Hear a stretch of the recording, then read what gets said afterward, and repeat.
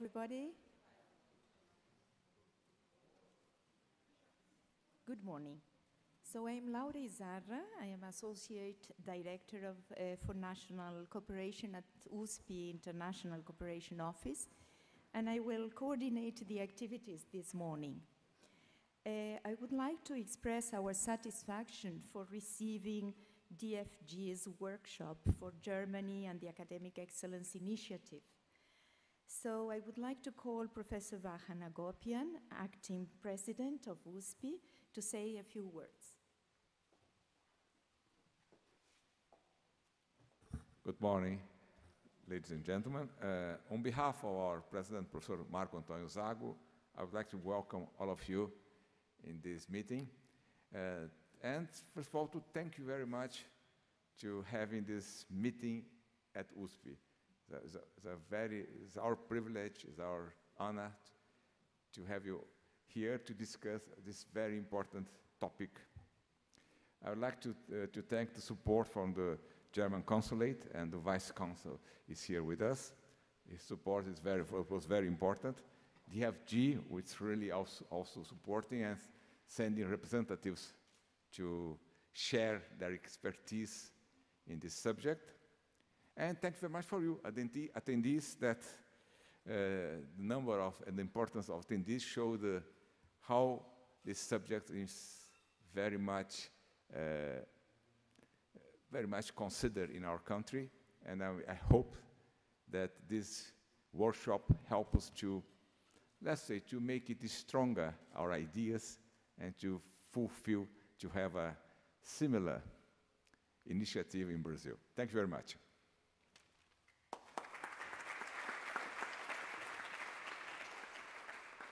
Professor Raul Machado, President of USP International Cooperation Office, will address to you on behalf of AUCANI. Thank you, Professor Laura. It is a great pleasure to welcome you to the workshop that we will discuss the excellence initiative of the German Federal Ministry of Education and Research and the German Research Foundation.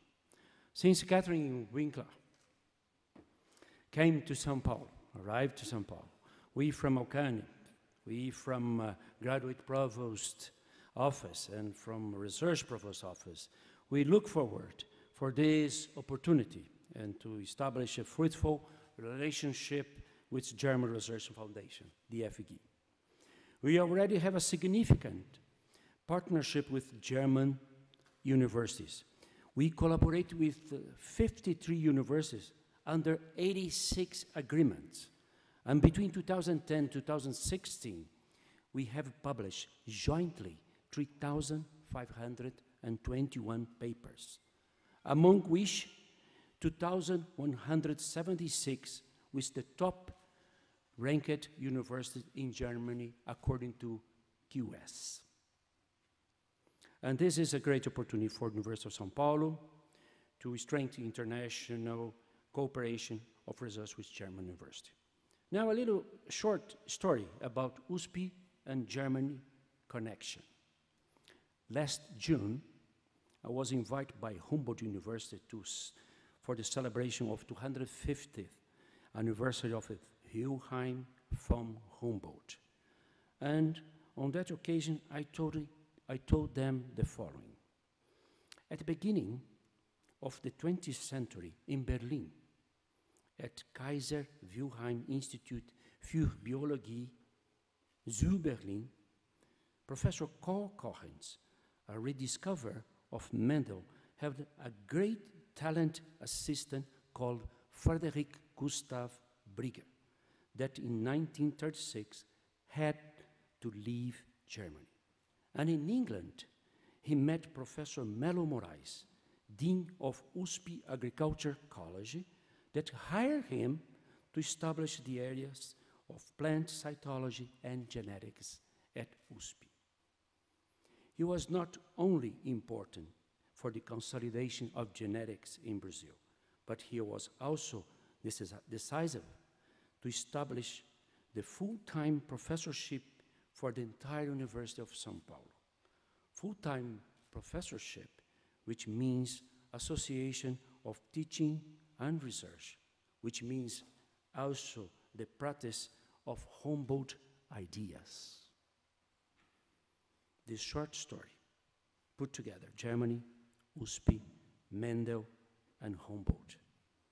We consider this workshop an opportunity to know new ways to promote cutting-edge research, to strengthen our international collaboration through clusters of excellence. Thank you for the presence of all. Thank you.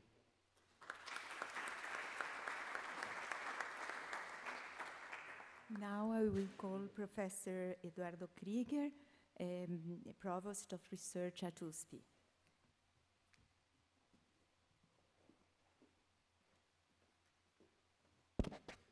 Good morning. It's a real honor and a pleasure to have this meeting at USP.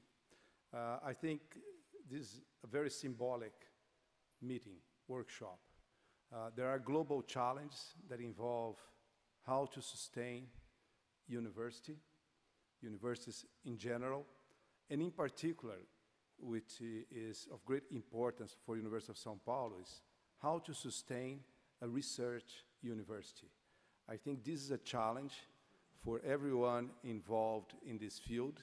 We're going to have to be very creative in the future. We have unique opportunities here in Brazil. We are blessed with the possibility of having a defined income from the state, and we have to take advantage of that. Few universities in the world have this advantage that we hold at the University of São Paulo, together with the co-sister universities in the public system in the state. Unicamp and Unesp are the other two. The challenge here, and that we would like to learn with you from Germany, is how to make choices, how to prioritize things, and how to convince the public, our colleagues, and the people in the executive and legislative office that are the one distributing the money, how to do that in a non-homogeneous way, take it into account excellence, and how the universities have to adapt to that. So it's a really, all stakeholders have to do their homework, and we don't want to reinvent the wheel.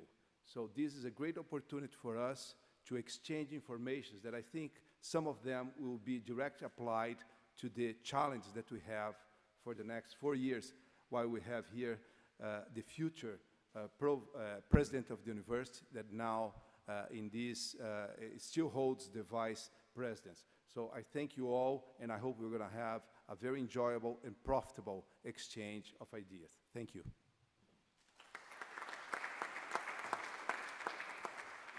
And I would like to call now Mr. Jens Gust, a German Vice Consul, please.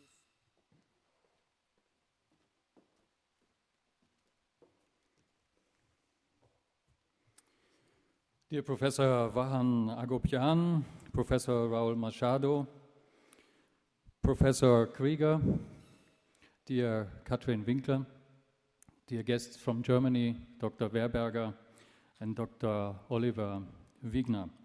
Good morning, and thank you very much for the invitation. I'm very happy to be here this morning and to say a few words at the opening of today's workshop and on Germany and the Academic Excellence Initiative. First of all, I would like to say that the partnership between Germany and the University of São Paulo is something for which we are very grateful and very proud of. With its numerous strategic partnerships with German universities and research organizations, the alliance between Germany and USP is diversifying and deepening every year. This serves, in our view, the internationalization of both our countries' scientific landscape, as well as the development of good and strong networks in order to work together on today's most challenging problems. Regarding FAPESP, we are equally happy about the sharp partnership between DFG and FAPESP. Last year, we celebrated the 10th anniversary of this cooperation, which has been very successful, and I'm sure the DFG and FAPESP, as two houses of excellence, will continue to inspire each other also in future. Looking at the great number of common research projects, scientific cooperation has clearly become a centerpiece of German-Brazilian relations.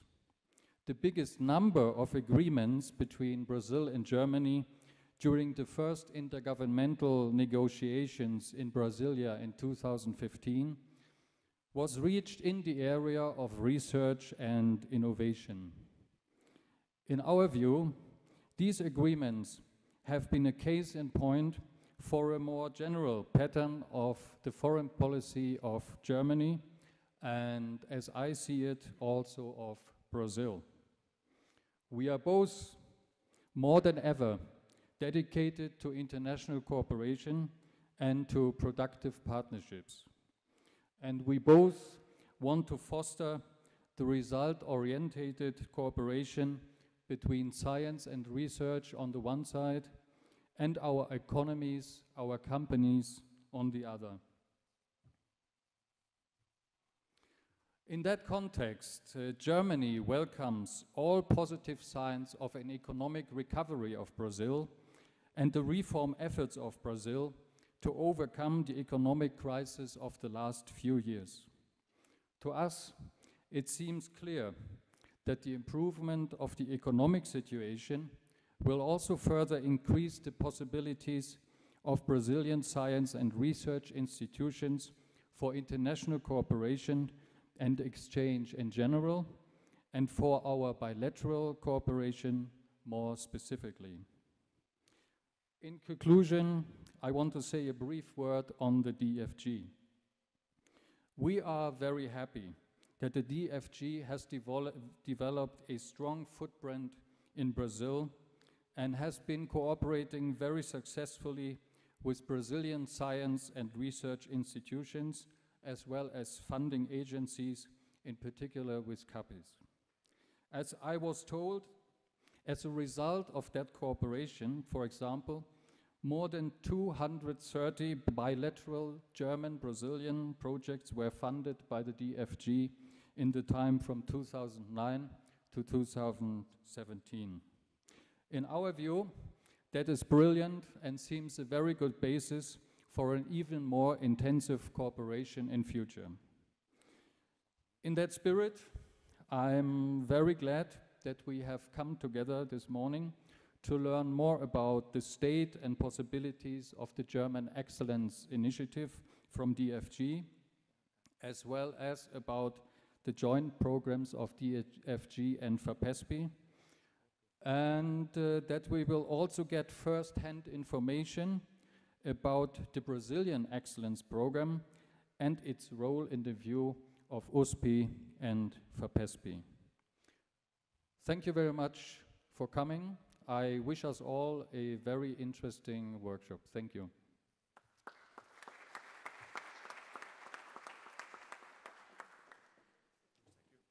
We will proceed now with the next panel.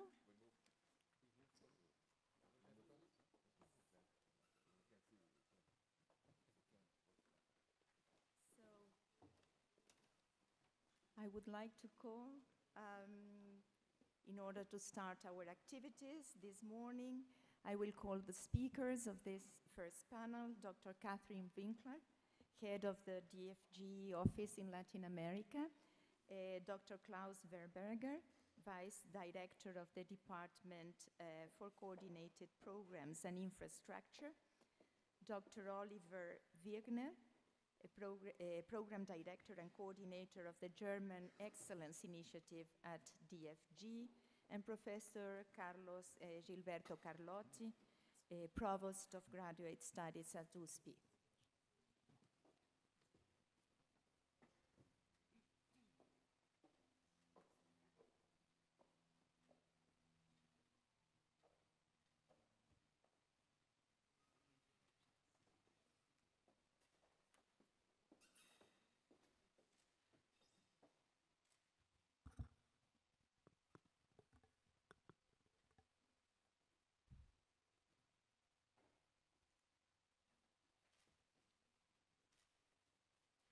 Yeah, ladies and gentlemen, thank you very much for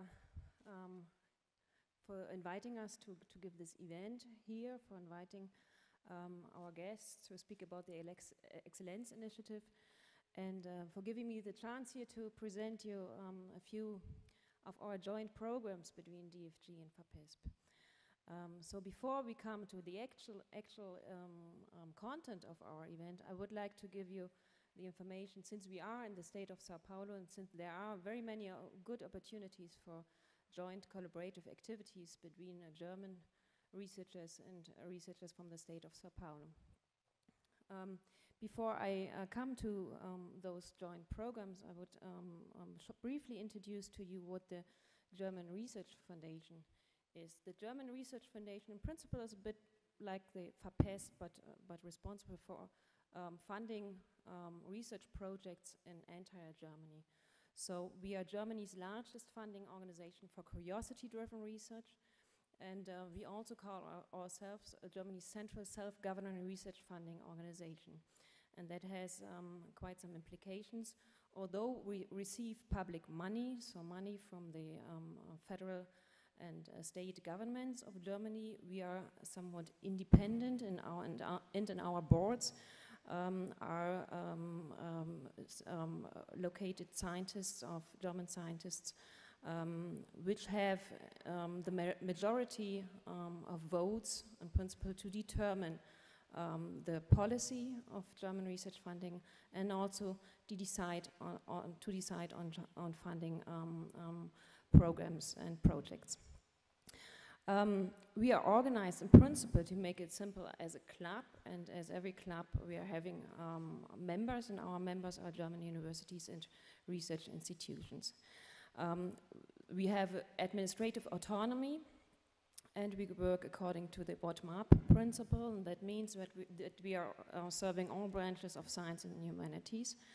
And so with an annual budget of about 3 billion euros, we are funding about 30,000 projects every year. Although the German Research Foundation is a national funding organization, the international collaboration between Germany and foreign countries is a very important component of German Research Foundation.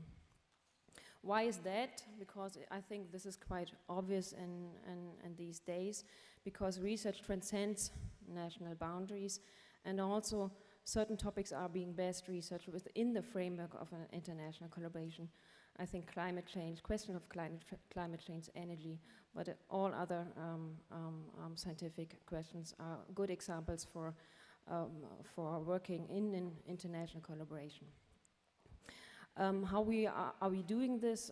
The DFG has a variety of agreements between all kinds of countries in the world, and also we have some offices worldwide, one of which is the office here in Sao Paulo, being responsible for international cooperation between Germany and Latin American countries. So we are not only responsible for Brazil, but also for all Latin America. Very briefly, what we do here, and this is also to invite you to contact us if you have questions, we are serving as a contact point for you who are interested in a collaboration with a German scientist, or if you are interested to go to Germany to spend a research stay there. So we provide you with information about the German research landscape, about opportunities for funding. And another aspect, of course, is also to maintain our good partnerships with partner organizations here in Brazil, such as FAPESP, such as CAPES, and other state and federal funding organizations of Brazil. In that way, we are very strongly focusing on developing joint funding instruments in order to enable you to work with German researchers. This is only an overview about our agreements we have in Brazil at the moment. So our longest agreement is together with CAPES since 1995. Since 2007, we have an agreement with SIMPECE. A very good functioning agreement is together with FAPESP since 2006, which was renewed in 2011, and 2016, last year. Also, we have a long-standing relationship with FAPEMIC since 2009, and in 2014 we signed an agreement together with FAPERJ from the state of Rio de Janeiro, and opened the first call together with them. At DFG we have a variety of about 35 different programs, I think, and what is important for German or for researchers in Germany who are eligible at DFG is that in principle in all our programs they can apply for funding and international collaboration. So we have modified our programs in a way that we have now a module for international collaboration, and which can be in which you can apply for funding research stays, visits or workshops and so on. But we are using a few programs more often, and I would like to briefly introduce to you those programs. This is, for instance, the program Initiation of an International Collaboration, which serves as a first contact possibility for discussing ideas and for figuring out maybe a joint research project. Once you have done this, you may apply for a bilateral collaborative project to really work together, to do research together, which provide you with funding of about 3 years, funding at the German side, personnel, consumables, everything what you would need actually for the project. And you here as a researcher in the state of Sao Paulo, you would have to apply or would receive funding provided by FAPESP, for example. If you have a broader scientific topic, an interdisciplinary topic, and a variety of researchers you would like to incorporate in order to work with them towards this research topic, you may think of applying within our joint programs, joint coordinated programs or collaborative programs that involve various scientists, between 5 and 15 scientists, more or less. Then you may apply for instance, for an international research training group, which combines research and internationalization and also training of PhD students. You may think about applying within a research unit, a bilateral research unit, which does not imply a training component, but is in principle a collaborative research program which goes beyond an individual research project. Or you may even apply in a so-called collaborative research center that is even bigger research consortia of about 15 to 25 PIs, to give a rough number. Those programs run for a time period between 6 and 12 years. And what is most important here is that since, as I said beforehand, DFG is a national funding organization, we work on the principle of matching funds. That means we need a partner organization that provides funds for the Brazilian side. And since we are in the state of Sao Paulo and have a very good agreement with FAPESP, you may apply in all those programs I was introducing to you for funding your research here in the state of Sao Paulo together with the German researchers. Very quickly to our cooperation with FAPESP, we provide funding for the initiation of a bilateral collaboration, so you may apply for funding for mobility, to visit somebody in Germany, to invite somebody to come over here to Sao Paulo. You may apply for funding for a bilateral workshop. And at DFG we have this program which is called Initiation of International Collaboration, which has a duration of 1 year and provides funds for up to 3 months within 1 year for all those items I just mentioned. And in FAPESP you have a variety of international programs you probably will know, which you find also on their website, in which you would have to apply and combine the proposal together with the German applicant. As I said, once you have figured out a new joint program, you may think about a joint research project, and you are very happy that you are in the state of Sao Paulo, because FAPESP is the only organization we allow for for the continuous submission of a joint research project between Brazilian and German researchers. So in the last year, we modified this joint program in a way that now you have the possibility to apply for a joint research project for a duration up to 3 years, which may be renewable even on the Brazilian side here.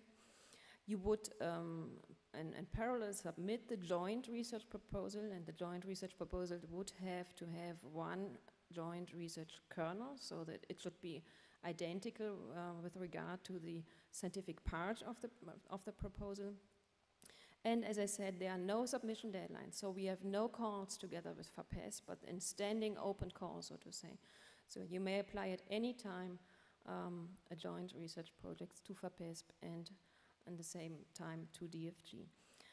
At DFG, the program is called Research Grant. At FAPESP, the program is called Auxílio à Pesquisa Regular.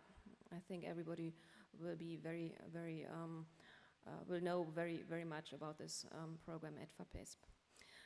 In this program, we have still separate peer review procedures according to our rules at our both organizations, but we have a joint decision. That means only if both organizations would like to fund the projects, we will jointly fund the project.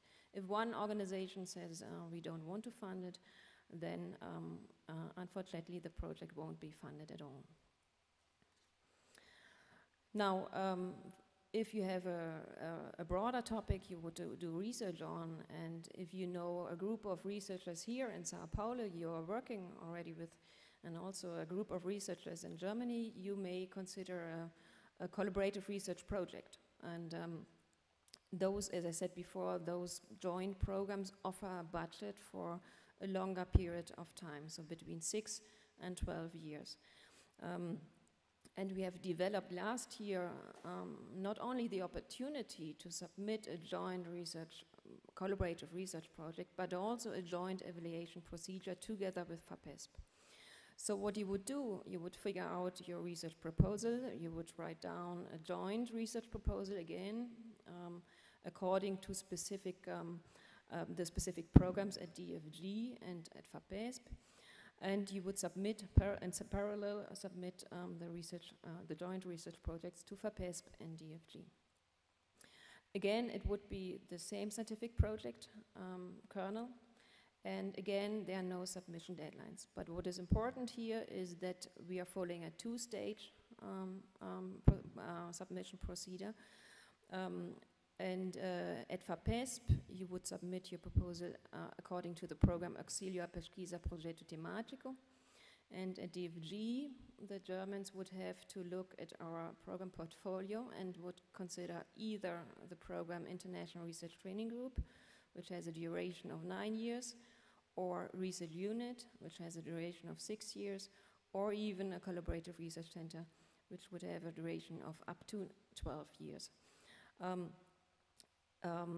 You would, at the German side, we would receive a concept in the first phase, and here at FAPESP, you would simply contact FAPESP for submitting a short abstract in order to figure out whether or not you are eligible at FAPESP.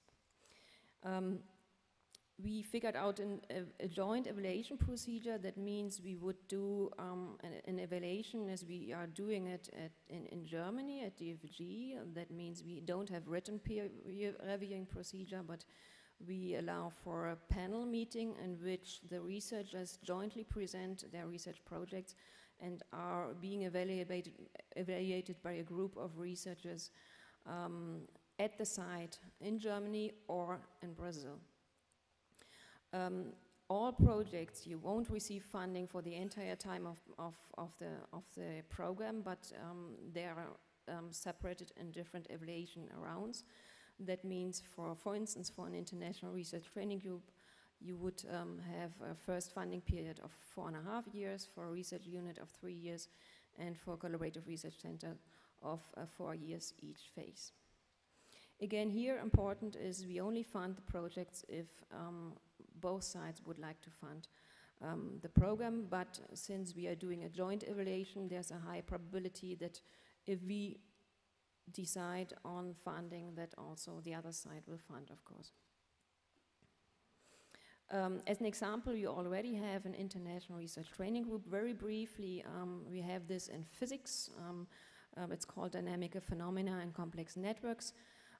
The objective, very briefly again, is structured training of PhD students under excellent research conditions with supervision and international exchange. That means we have a group of researchers working towards a topic. We have 10 to 15 PhD students on each side working together. We have interlinked sub-projects inside this program, and which allow an international exchange of PhD students. That means every PhD student would have to spend 6 to 12 months in the other country, which would be part of the PhD thesis of the individual PhD student. At the German side, we allow a budget of about 1.5 to 3 million euros roughly for a funding period of 4.5 years. And yeah, to the submission procedure, I think I said a few words. If you have detailed questions, please contact us after the event, then I could give you some more explanation how to proceed. Now, very briefly, a few numbers. We observe that the joint publications between Germany and Brazil are increasing or have increased in the last year, since 1999, as you can see. And we observe that apart from physics and astronomy and astrophysics, which are classically very strong fields and joint publication, we see a strong areas in chemistry, material science, environmental sciences, neuroscience and neurology, and biochemistry, molecular biology. If you have a look at our funding statistics, and here you see our DFG funding statistics between 2009 and 17, you see that in this time period of about 8 years, we have been funding 233 projects or even more with a budget of at least 43 million euros. These incorporate all research projects being either unilateral funded or bilaterally funded together with the Brazilian funding organization. And you see here that we have a strong focus in engineering sciences. About 30% of projects being funded are in engineering sciences. This is because we have a very strong initiative together with CAPES in manufacturing engineering. We have a strong focus, of course, in physics, since we have this International Research Training Group together with FAPESP, and also classically geoscience is very strong, and also chemistry. But I think in general we have a good distribution about the areas of research, and maybe a few numbers from the state of São Paulo. 70 out of 233 projects are within the state of São Paulo, or including researchers of the state of São Paulo. And even 40 of 233 projects are together with scientists at the USP. And I think this is quite a good result for USP as well. Now, what you see here on the right-hand side of this slide, you see that, about 50% of projects and 50% of mobility projects are being co-funded already with the Brazilian partner organization. I think this is a very good sign for our collaboration and our activities here. But still, and I think we are on a good way together with our strong partner organizations here in Brazil, this can still be increased. And this is in principle what I wanted to introduce to you. We are, of course, we have a lot of further ideas how to improve the opportunities for researchers. And here in the state of São Paulo, for instance, we would like to create a small program for young researchers in order to support the internationalization for young researchers. And we are strongly focusing on promoting our joint activities, which is very important since we don't have calls, we don't launch calls. I have the feeling that sometimes researchers are not aware of their opportunities. And with that, I would like to thank you for your attention. And as I said, if you have further questions, please feel free to contact us here in our office, which is in São Paulo, Granja Julieta. We are always are happy to answer you any questions you have. Thank you very much.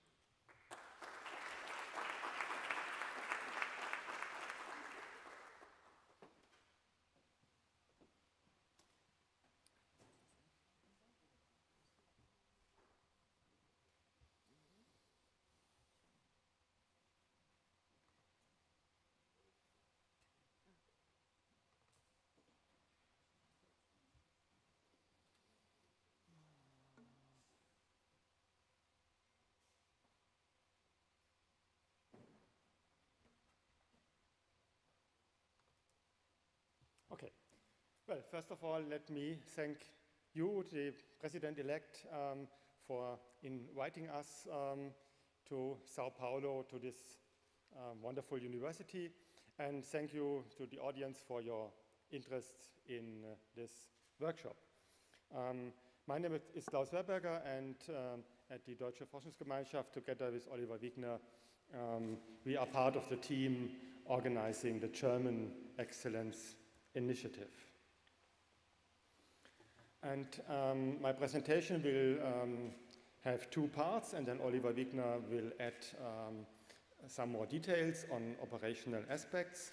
The first part will be about the past, about the experience in Germany with the Excellence Initiative, which started in 2006 and is ending more or less this year. And then the second part will focus on the so-called excellence strategy, which is a kind of continuation of the excellence initiative starting next year. And right now we are in the middle of preparing for this next phase. What was the idea behind the excellence initiative? Early in this century, there was a consensus in the European Union to raise the level of funding for research and education. And as part of that joint effort, German government decided, yes, we also need to increase our spending.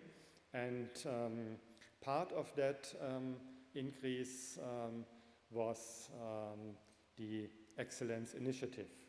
The first idea presented by the government was to just select maybe 2 or 3 German universities and to give them a lot of money, so to make them into a German Harvard or MIT or Oxford or whatever your favorite universities may be. When this was discussed with the German Research Foundation, we said, well, maybe that's not the best way to spend the money, because excellence in research in Germany is distributed a bit more widely. Some universities are very good in one area, others are very good in another area, and also we do need more reforms at the graduation level. So the Excellence Initiative then developed in 3 funding lines. The overall aim was to strengthen Germany as a research location, to make Germany's research more competitive, to make Germany more attractive for researchers also from outside of Germany. To do this in the segment of top-level research, there are different functions, of course, in the research system, and the function of the Excellence Initiative was focused on top research. At the same time, it was clear that not all the universities are the same, and a specific aim of the Excellence Initiative was to increase the differentiation in the German research system. And that's not necessarily a differentiation into strong and weak or good and bad. It's a differentiation in maybe top-level research, maybe top-level education, maybe top-level academic basic curiosity-driven research, and maybe top-level applied research. Here the focus is on top-level basic research.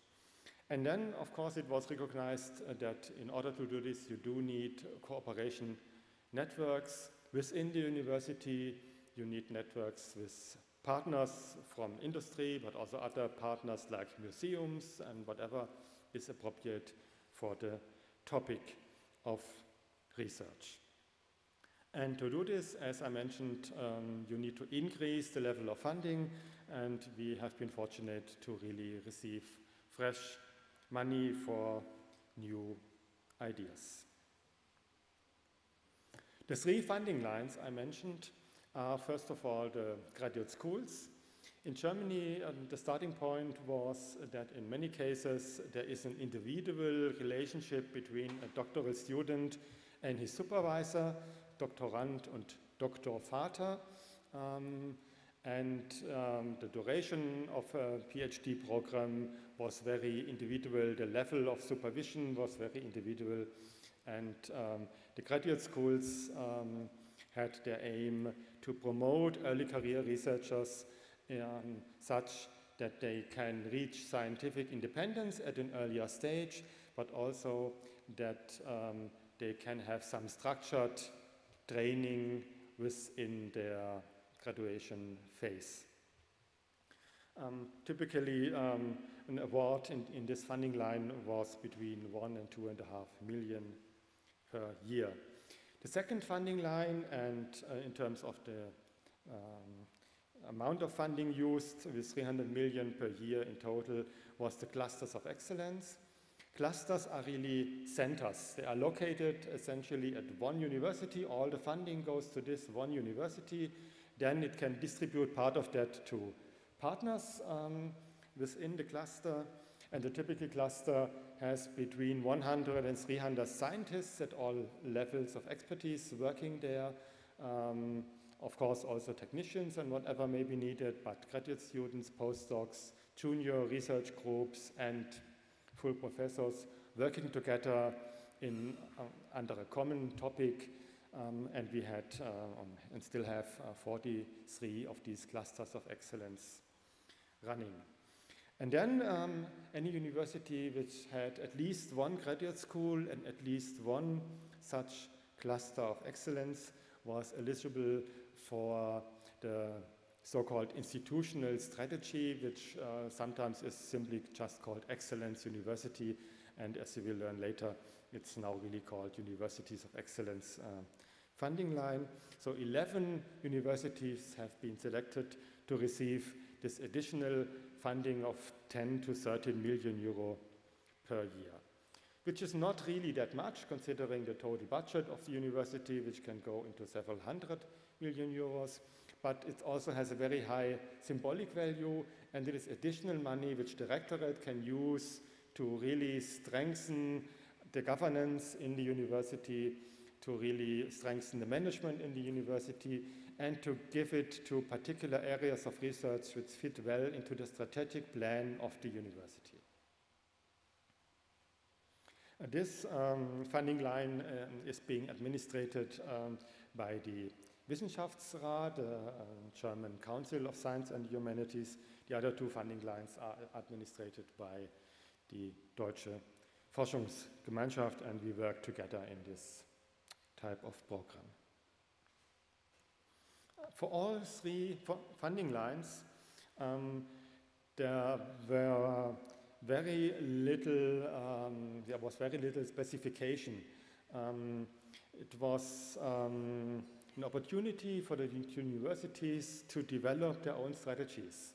It was a challenge for the universities to analyze their strengths and weaknesses and then come up with a plan based on their specific situation, and including the development of the university as a whole.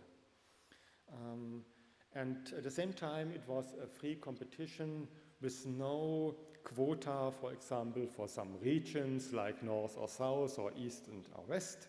No quota for disciplines, but all the proposals were just put on the table, and then there was no discussion about how much do we want to give to biology and how much do we want to give to linguistics, but there was only a discussion about how good is this proposal and how good is that proposal.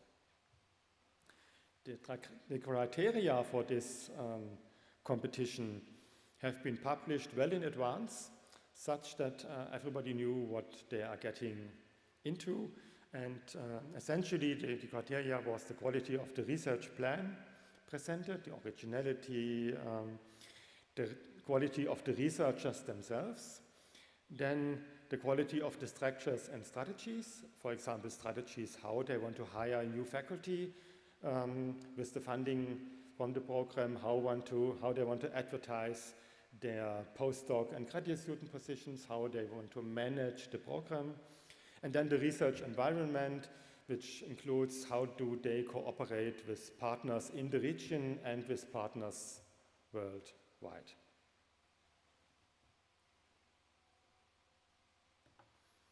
Now, what did we find? What were the outcomes of this 10 years of funding?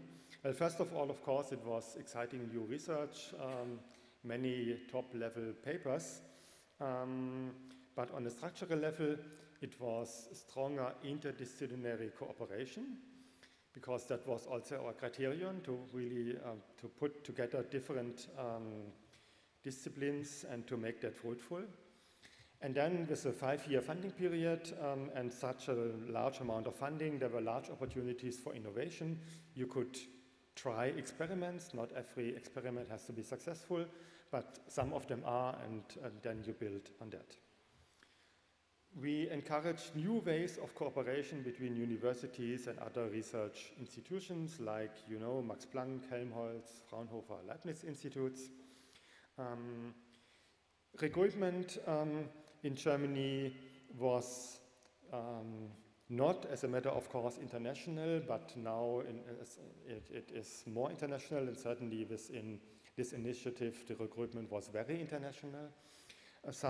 Almost 6,000 new positions have been created with this initiative, and among them 360 full professors hired with funding from this initiative, and roughly half of them came from outside of Germany. And that's excellent, considering that on the average less than 10% of professors in Germany are hired from abroad. And similarly, for example, for the junior research group leaders, 1/3 of them were attracted from outside of Germany. It certainly helped that within this initiative, new models of career development were practiced. Tenure track was not a common concept in Germany before the initiative, and it is a very common concept now. Mentoring was not a matter of course before the initiative, and mentoring at all levels, from graduate student level through the postdocs and junior professors, is now much more widespread. Team-oriented supervision, gender equality is a problem in the German research system. We have only 20% women professors, and one aim of the initiative was also to promote this. With this aim we have been partially successful. It needs a lot of more effort and long-term development to achieve even more in that respect. Functional differentiation, yes, has been achieved. There is now a kind of map of Germany with the excellence projects, and these are very visible, and there are research universities and other universities focusing on different aims. Certainly there now is much more strategic planning in the universities in Germany. The rector or the president of a university is not just administrating the university, but is really pushing the university forward, is together with his and her colleagues developing strategies for the university based on a critical analysis on strengths and weaknesses. And yes, we did find increased international visibility.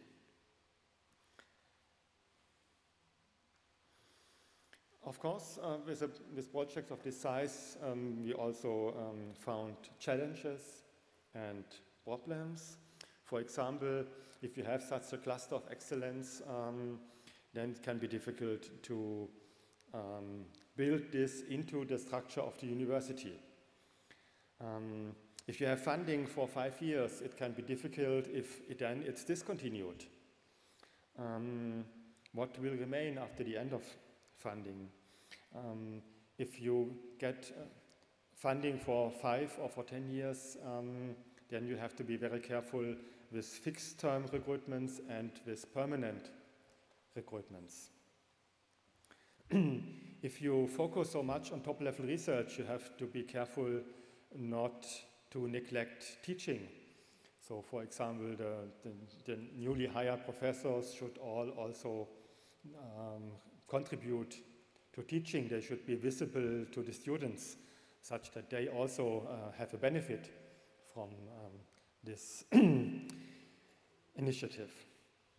Then, of course, it can be unfair to judge the quality of a university based only on the criterion, whether they are in or not in this or that funding line. Of course, we also knew that changes in the legal framework need time, and also the changes required, for example, to establish tenure track in the German research system takes time and is still going on. As I mentioned, increasing the number of female researchers is a long-term project. And then, of course, when our government asked us, after almost 10 years of funding now, what have been the outcomes, as I just in the previous slide showed you some of them, it was a challenge for us to measure the success of such initiative. There's always a temptation to just count publications or anything, but anything quantitative, and we did some of that, but thank you. We did some of that, but the most important evaluation of the success of the initiative was maybe the midterm evaluation, which took place in 2012, where all the projects funded in the first phase of the initiative competed with very many excellent new projects trying to get into the program, and we found with the international peer review that roughly 85% of the ongoing projects were rated as very successful and were then continued, and 15% dropped out, but the peer review showed that most of the investment was really well placed. Now, the excellence strategy is the next phase. It starts in 2018, and it builds on the dynamics generated by the excellence initiatives in the first 2 phases. It does maintain the level of funding, which is very important, and it comes with the same philosophy of free painting and free competition. One lesson we learned is that 5 years is a good funding period, but it's really not quite long enough for projects of that size to be fruitful and to show their results. So we are happy to now have 7 years of funding period, and only after 7 years there will be the next round of competition. And the program as such is no longer an initiative, which means fixed term, but it is a strategy, and in principle it's unlimited. Each individual project, of course, has a finite lifetime and has to apply for an extension if they want to, but the program as such is not limited anymore. We have learned that it's a challenge for the university to really adopt to such a strategy. So now there is not only an overhead component of the funding, but there also is a new university allowance, and both elements go directly to the university, but still, of course, the main part of the funding goes to the team of researchers doing the research. We had 3 funding lines previously. Now it's focused on 2 funding lines. The graduate schools have been very successful. They have been so successful that they don't need additional support by DFG anymore, but the concept of a graduate school is now, other than 15 years ago, is now quite widespread, and the universities can do this on their own.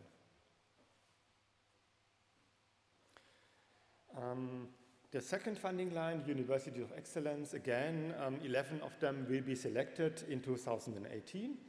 And some of those funded now may be successful and continue to be universities of excellence. Others will drop out, and new universities may achieve that level of excellence. In the previous excellence initiative, the condition was to have at least one graduate school and one cluster.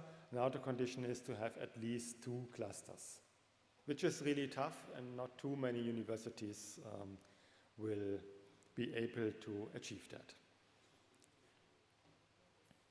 Well, we hope, of course, to strengthen the research landscape in Germany such that in 2030 we will look back and find a very strong, internationally competitive landscape. And I just want to highlight the last point on this slide. It's very important, and one of the previous speakers also mentioned that, to be well appreciated by society.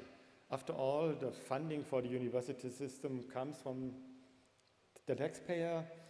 After all the students going to universities reflect the society, and it's important to embed all these projects and to embed the universities in the society, and that's also why we require all of these projects to be very active in public outreach, in science communication. Well, thank you very much. And if you have questions, we can either you can have the opportunity now or maybe later after my colleague Oliver Wiegner has given his presentation. Thank you.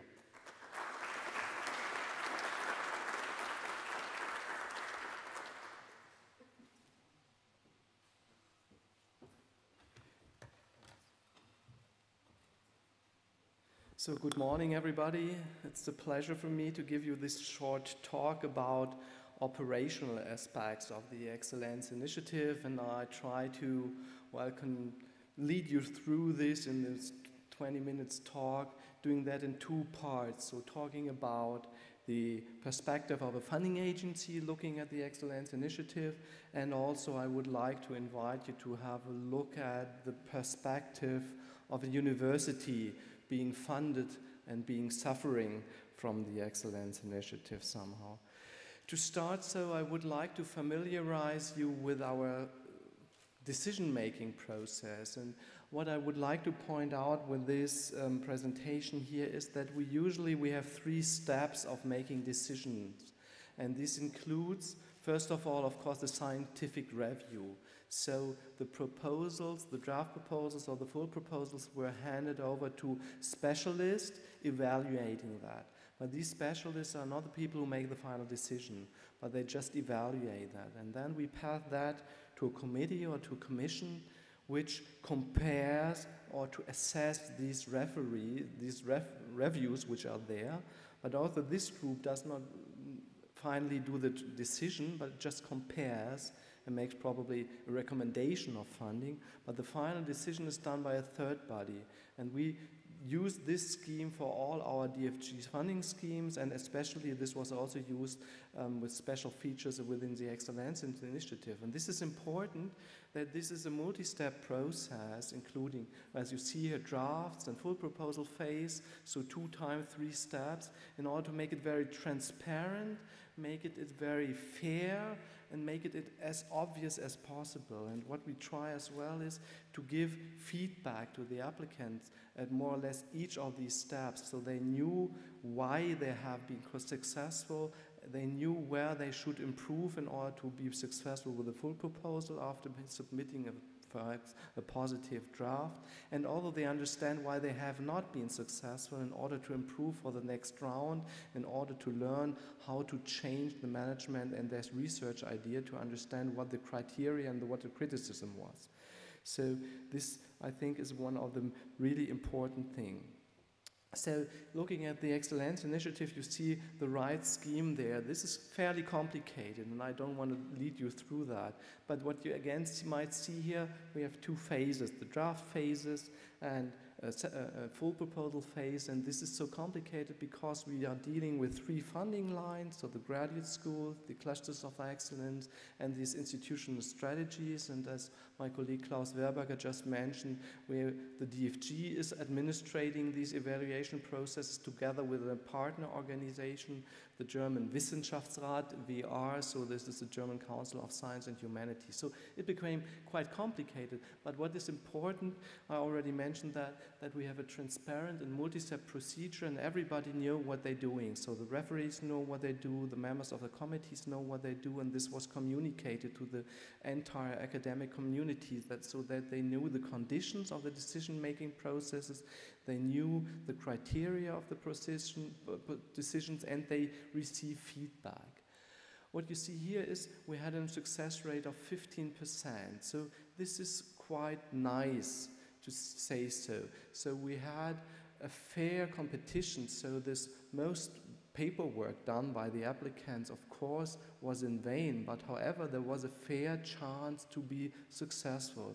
All over, we received about 830 proposals which have been reviewed, and so roughly 115 were in the end successful. So this is a success rate of 15%, and this is even more competitive what we usually have within the DFG scheme. So this was a really tough competition for the university with high visibility, and to make this possible, as you know, more or less, or as you might imagine, all German universities were involved in this process, bringing in proposals.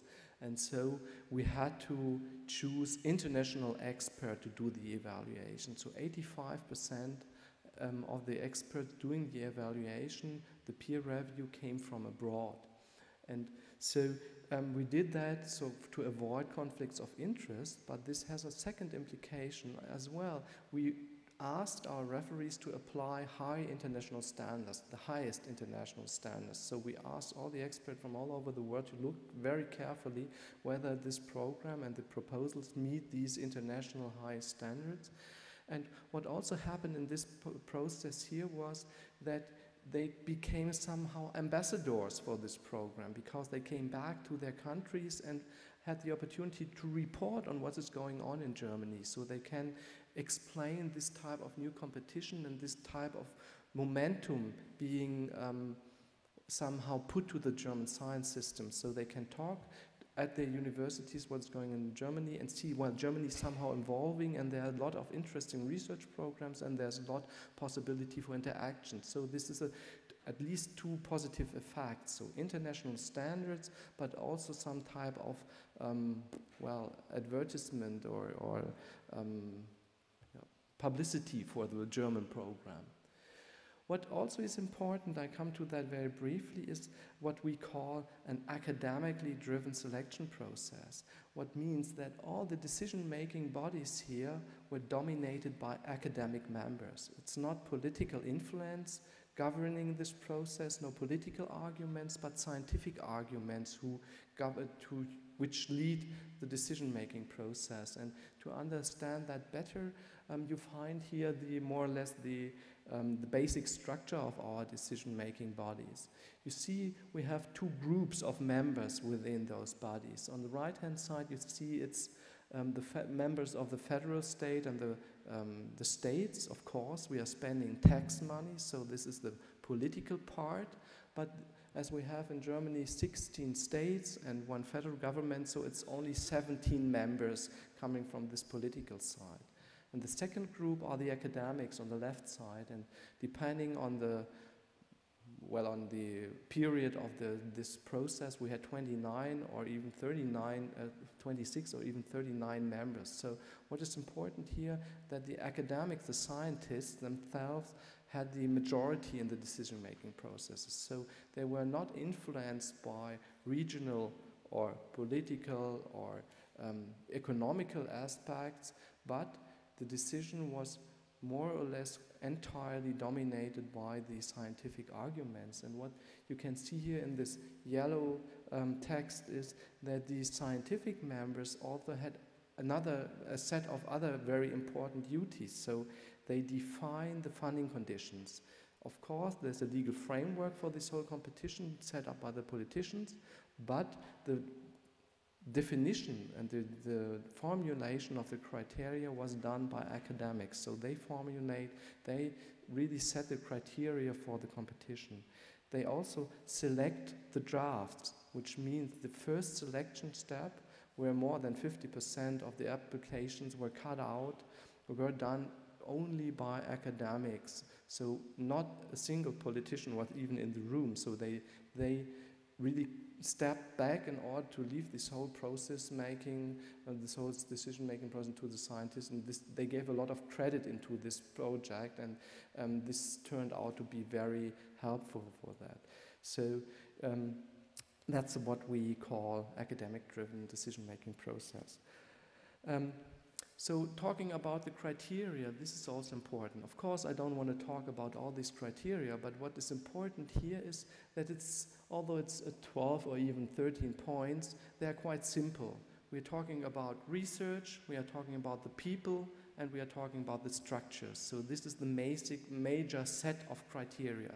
And what we think the Excellence Initiative should do is it should foster excellent research at an international level. And this is what our criteria is designed for, and this is also how all our templates are designed to make sure what we asked for. And of course, we are asking for beneficial structure for the people doing this research. So these clusters or graduate schools at the university should provide a background, a structure which helps to do the best research. So free the people from burdens, providing excellent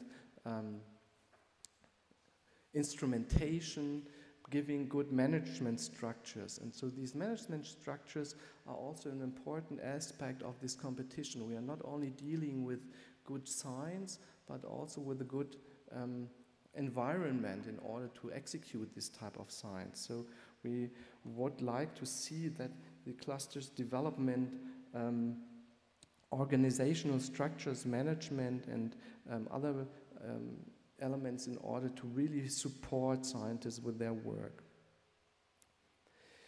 When finally the decision has been done, what happened to the clusters? What happened to the graduate schools? I think what is important also here, our scientists had the opportunity to develop quite freely. So we did not expect any interim reports. So they had the flexibility and freedom and to just develop the way such they need.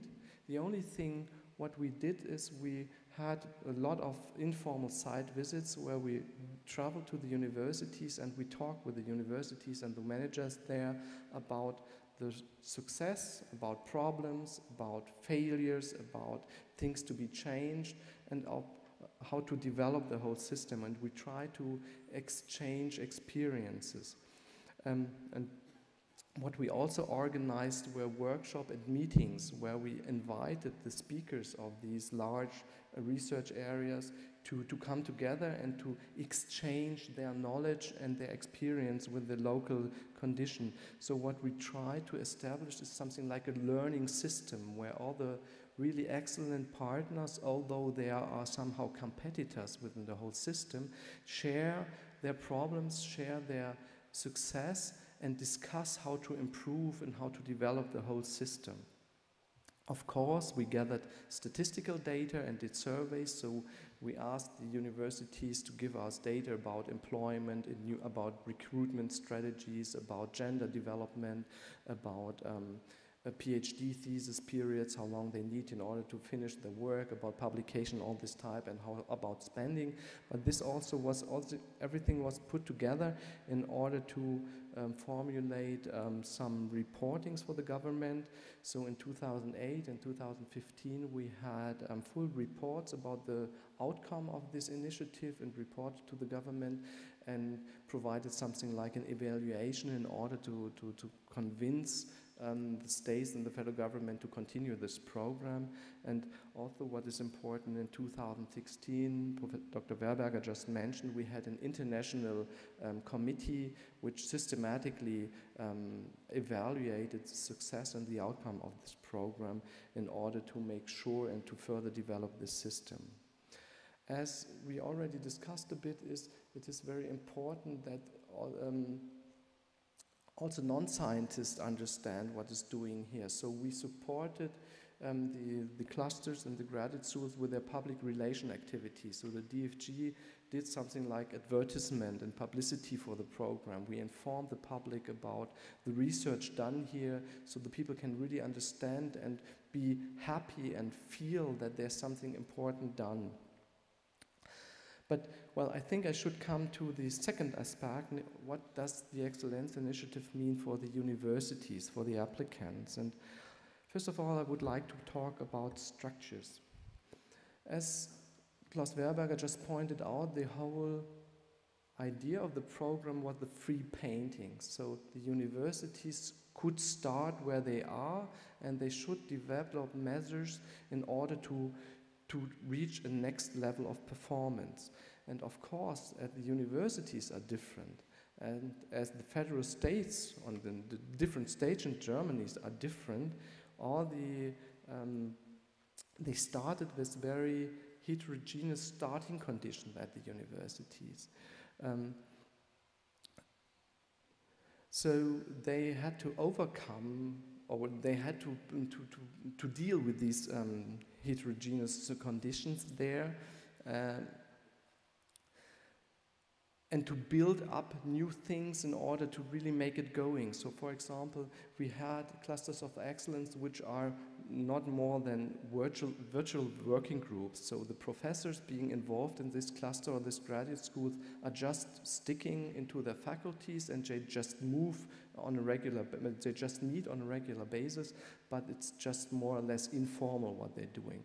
But we also had the situation at other universities where they really set up something like new institutes or new institutions with their own rights, with their own management, with their own budget responsibilities, with even the right to recruit professors. So there was a very diversity of different types, how these clusters and how these schools were set up in order to answer to the specific needs at the universities. And of course, as you probably know, we all are scientists, so we are educated in order to do research, but we are not necessarily educated to do management. And what happened here when these large-scale funding proposals came there and had to be run, they suddenly recognized that they need to have certain develop new traditions of communicating with each other, and how to run such a cluster consisting of 10, 20 or even 150 individual PIs with their own needs.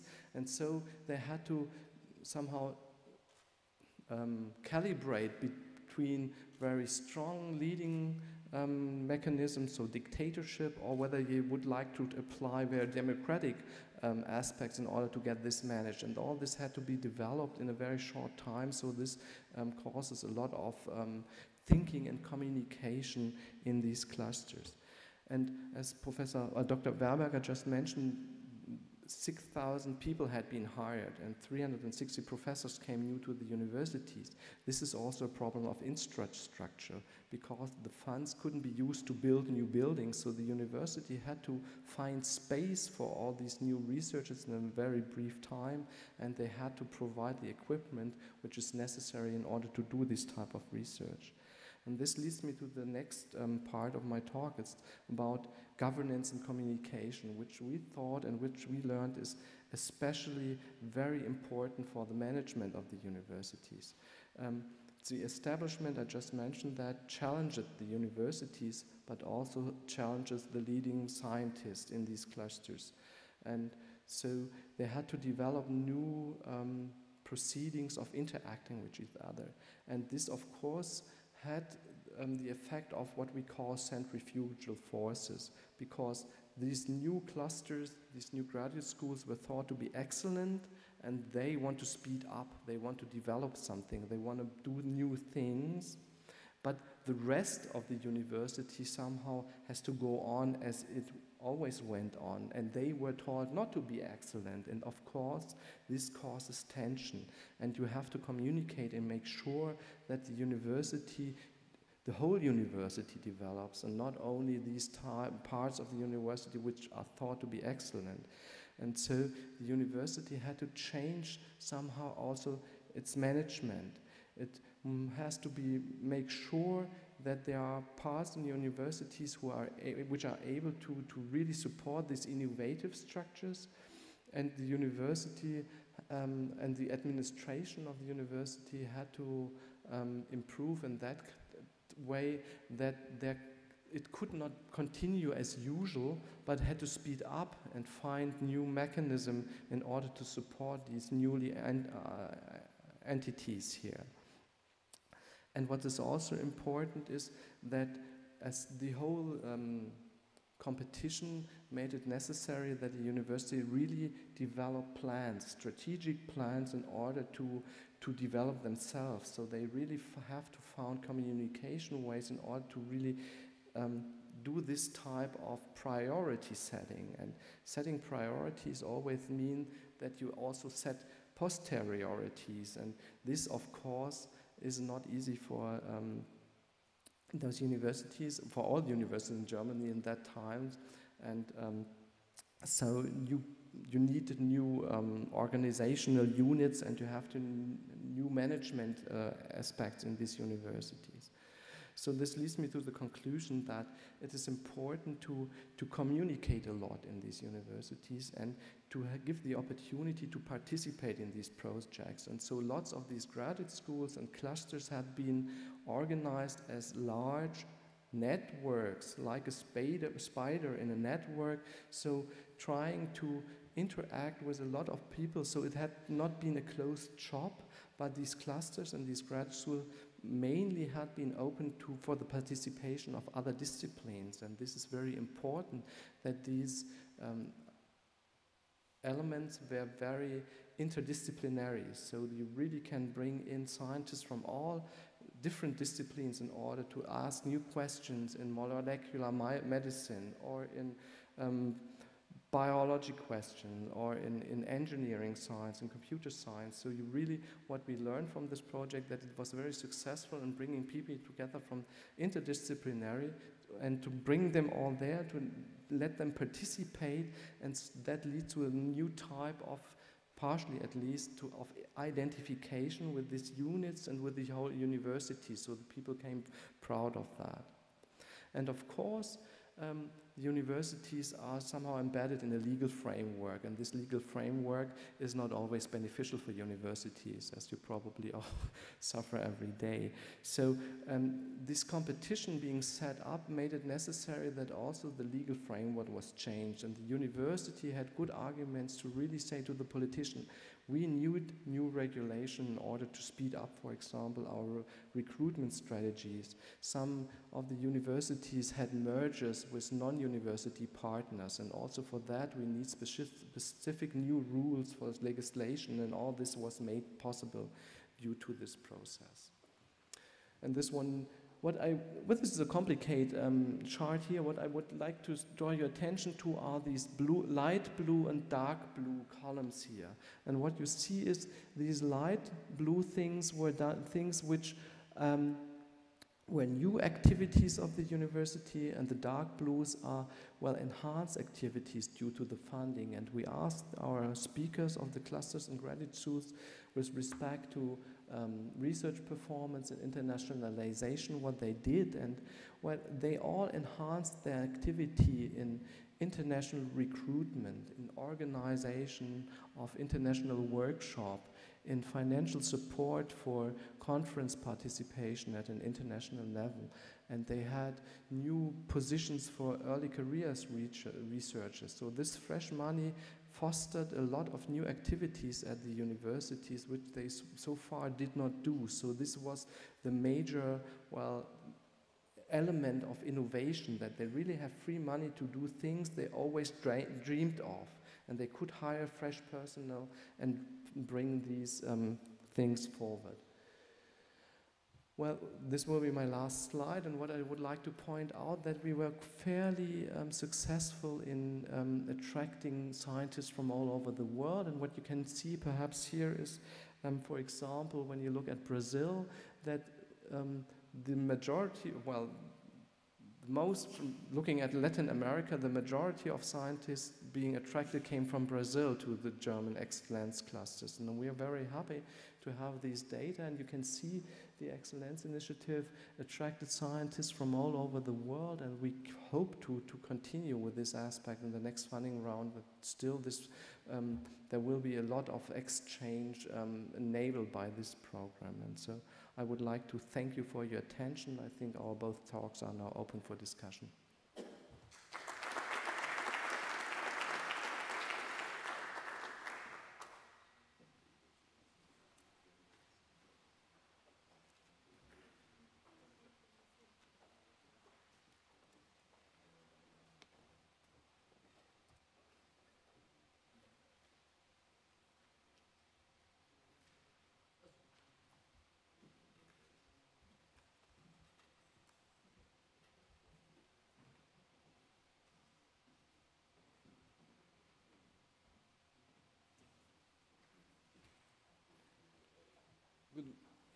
Good morning, everyone. I would like to thank DFG for the opportunity to learn more about the German Academic Excellence Initiative. My special thanks to Catherine, Professor Klaus, and Professor Oliver to be in Brazil and to be in USP. As you know, I'm not from CAPES, and I don't speak on behalf of CAPES, so I will make a short presentation based on the visits of Professor Coni and Professor Abilio to USP, my participation in the task force in order to generate the CAPES call published last week regarding the internationalization of Brazilian universities, and also recent reports published in Brazilian newspapers. The motivation in order to create the program was due to the vision of CAPES International Office about the universities in Brazil. This slide is from Professor Coni, showing lacking international leadership, visibility, long-term strategy to change this situation, lack of commitment to the needs of the society, and few relations with private companies in Brazil.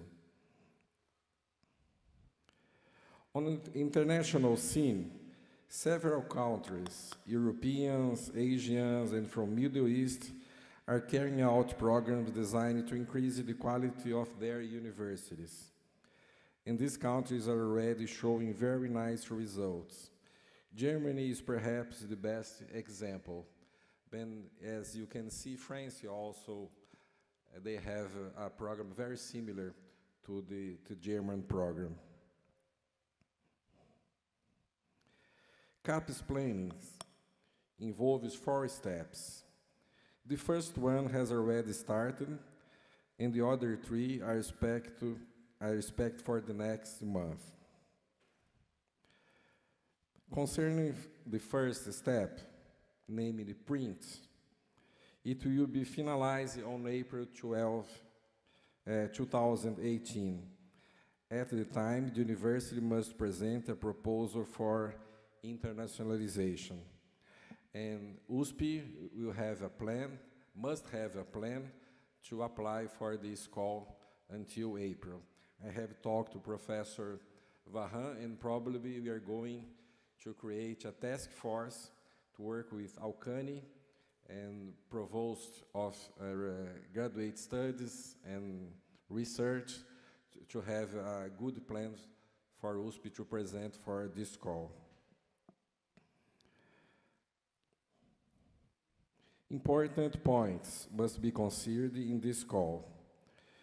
It foresees that 40 universities will be chosen. The focus will be on graduation, postdoctoral, and teachers' mobility, and research projects made with international universities. The budget for the first step is 300 million of reais per year, and the important point that must be emphasized is the participation of university in the definition of the destination of mobility, as well the prioritization of the different participants. For example, it's possible to focus the participation of graduate students or focus on participation of research professor, or even balance this participation. The second step will be the creation of private fund with a forecast of 2 billion reais per year. I guess it's very similar to amount that Germany puts in your program.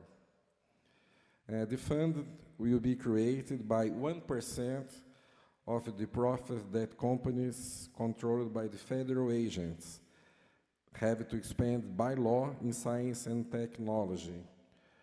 So you can see in this square the formation of this fund based on the 1% of the profit of these companies. Usually companies relate with telecommunication, bioenergy, oil, gas. So it's expected that this profit can make this fund.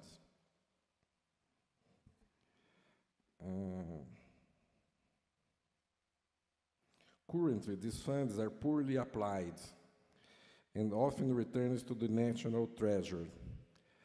Professor Abilio told us yesterday that more than 50% of this money that should go to research and university goes to the federal treasury. So we are lacking this huge amount of money. Step 3 and 4 are very similar to the German model already presented.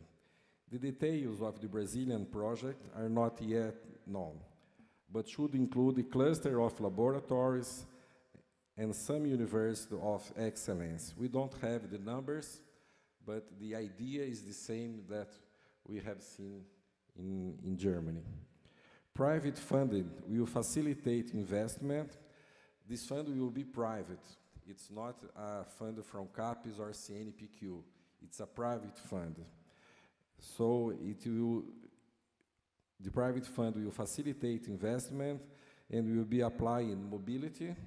Research projects also include hiring in staff.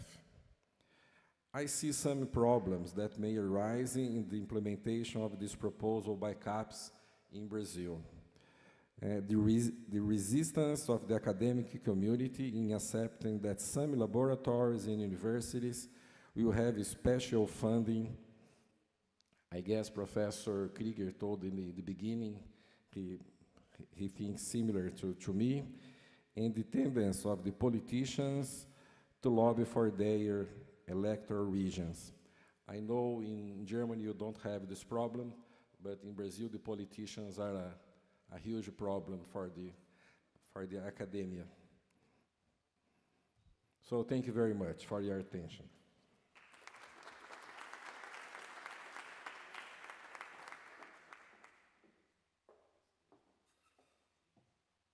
Thank you very much to the speakers. You can keep your place there, and I would like to invite Professor Vahan Agopian to present the perspective of our university, the University of São Paulo, on the Brazilian Excellence Program.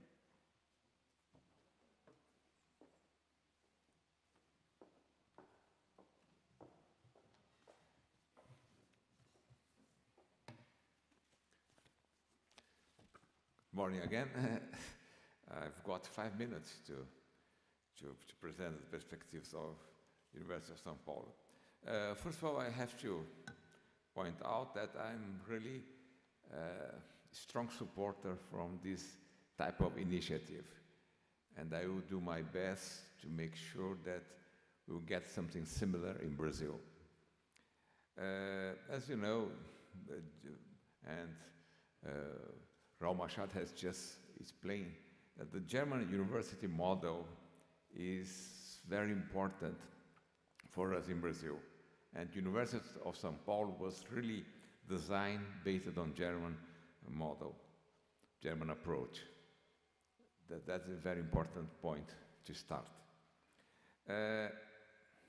And nowadays we are very sure about the quality and the relevance of the German university system.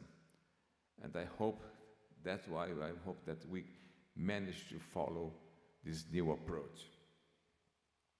The German Excellence Initiative is a model that must be pursued in Brazil, and it's done by several countries in Europe, Asia, and Pacific area.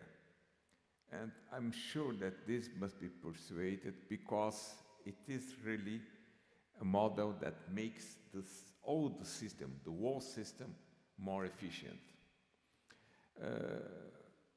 Carlotte has just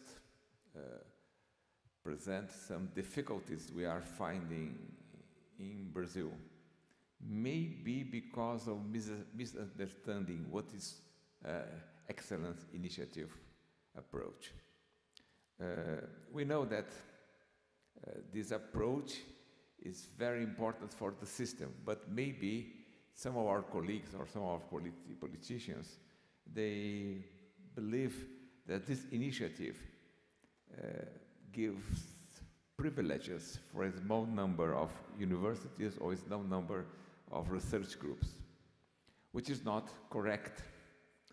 I go through some of your results, and it's very clear for us, for me and my colleagues here at USP, that this initiative helps to create references, helps to create models, helps to create some goals for all of the whole system. So everyone, all of the institutions, all of the research groups will get benefits.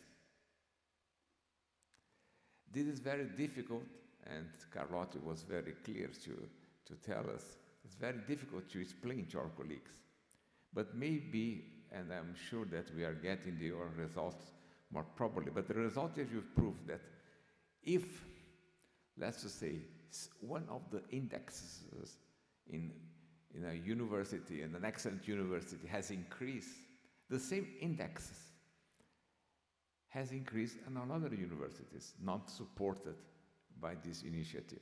So this, I think, is our major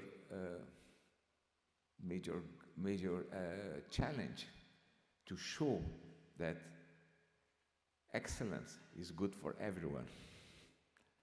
Okay, thank you very much, and I hope that in the future we will be able to have something similar here. Thank you.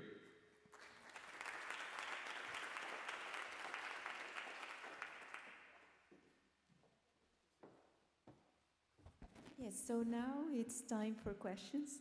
I think that we can open the floor, and please. Do we have microphones? Yes, please. Yes, please. Well, thank you very much for coming. I was here weeks ago, and I listened to a speech by our president of CAPES, who talked about this German Excellence Initiative. After that, I had the opportunity to talk to some German scientists about that, and they all like very much, but three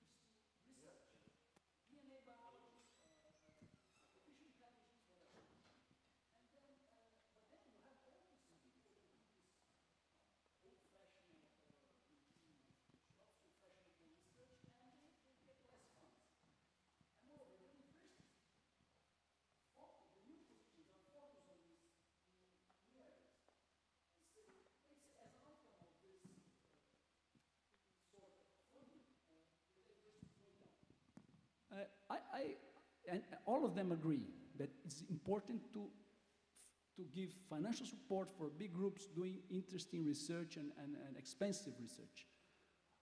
But now, as my personal opinion, diversity in sciences is crucial. If we take, for instance, physics, right?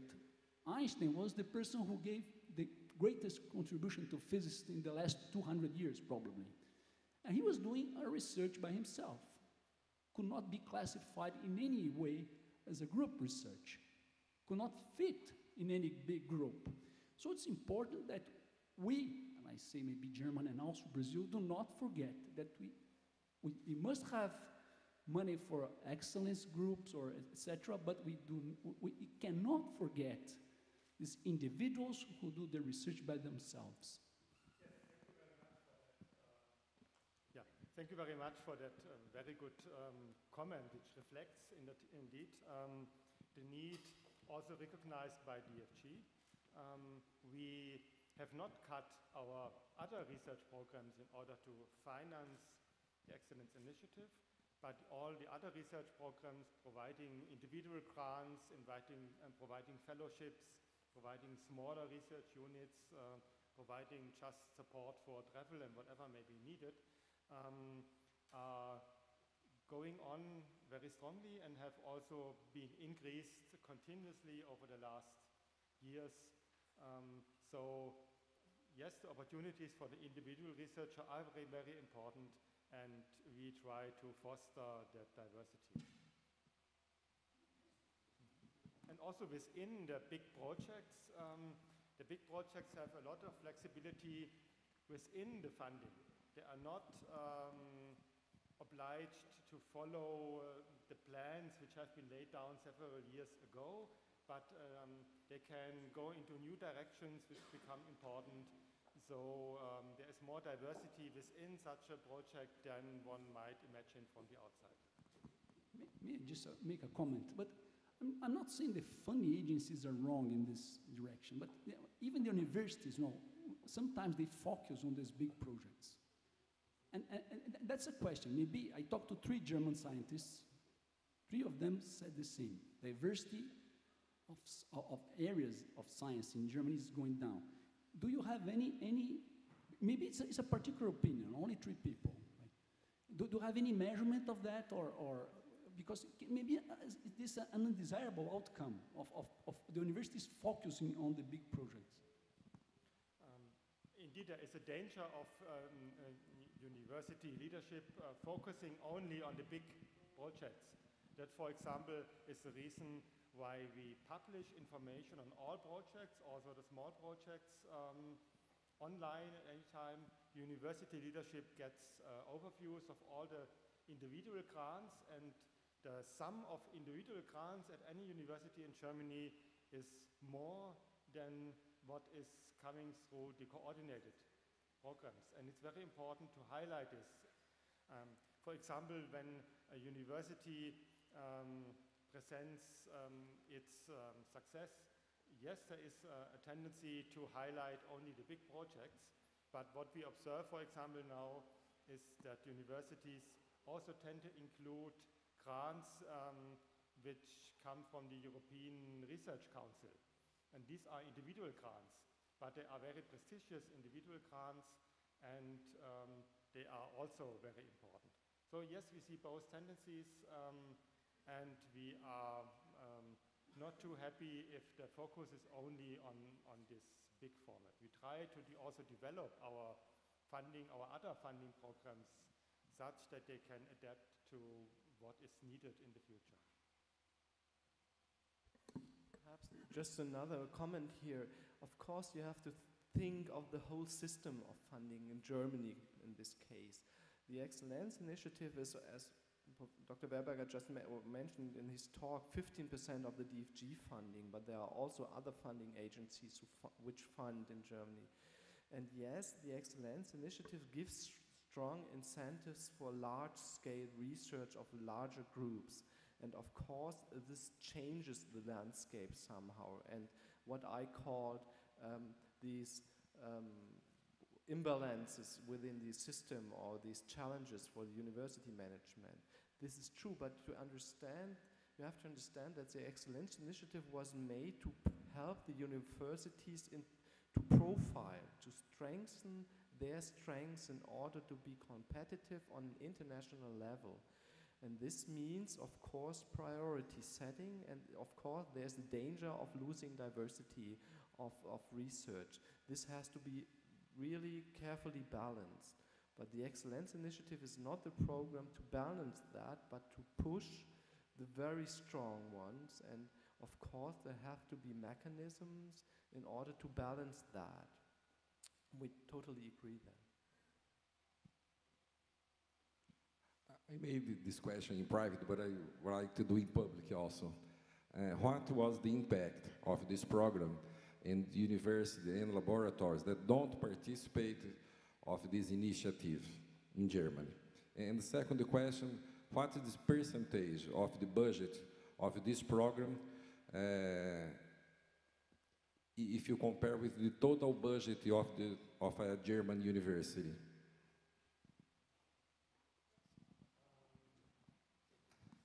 The total budget of the German in the German university system is roughly 15,000 million, 15 billion euros, and the Excellence Initiative is roughly 500 million. So it is a couple of percent ratio between the Excellence Initiative funding and the total funding going to the German university system. Now about impact on universities not funded, we see that also the universities which were not funded have looked at their strategies, have developed plans. And even those who submitted plans and did not get funding looked at the response they got. We provided full information on the evaluation results with all the details. And they looked at that, and then they decided how to proceed. And certainly, they have not been able to realize all their aims. But very often, we observe that with support from the state and within other funding programs, they have been able to realize the most important parts of their plans. So in that sense, yes, the Excellence Initiative gives direct support to only some, but it really raises the overall quality of research.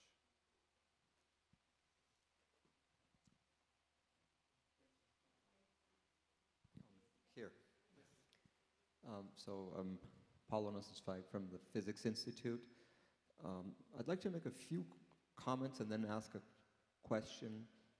I think one of the major points is that this plan was a plan to redesign, reshape the landscape of research of the universities in Germany.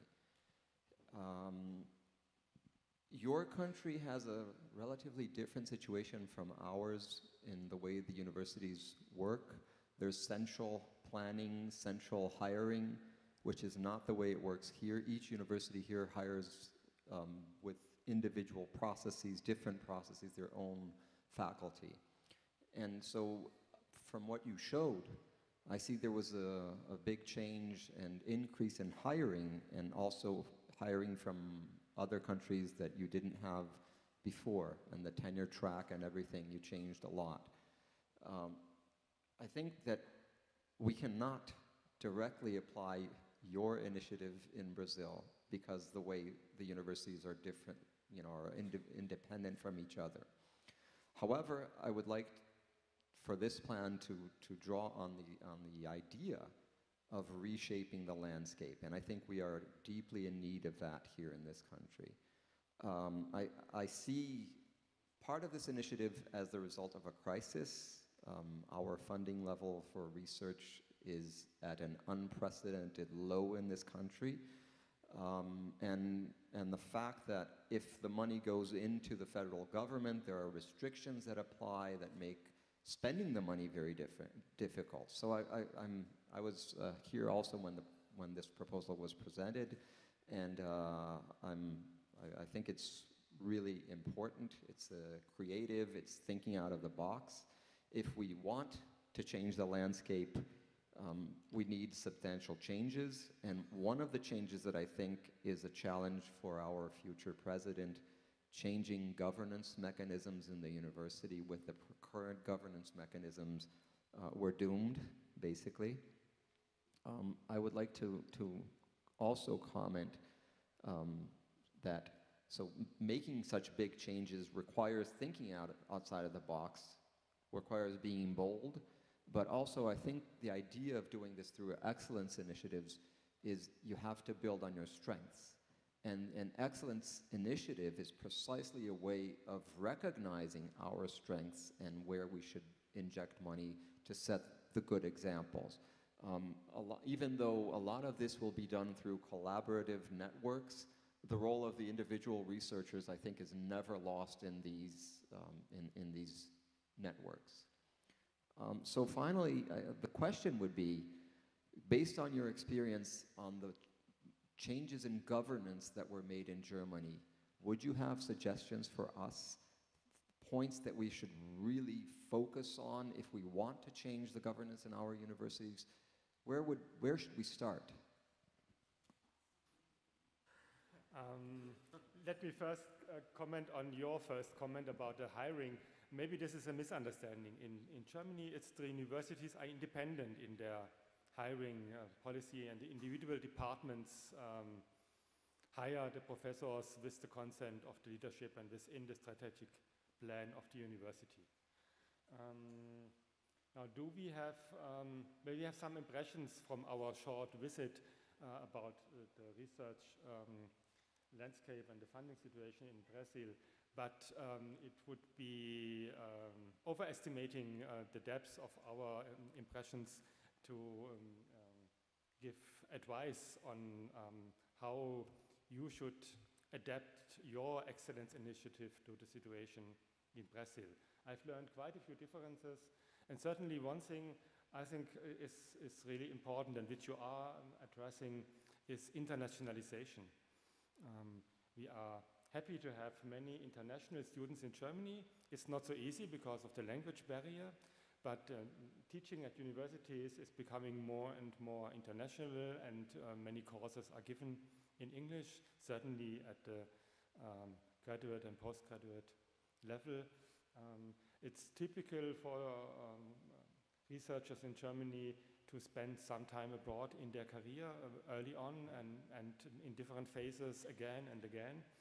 And this maybe is something which could also really be an important element of your initiative.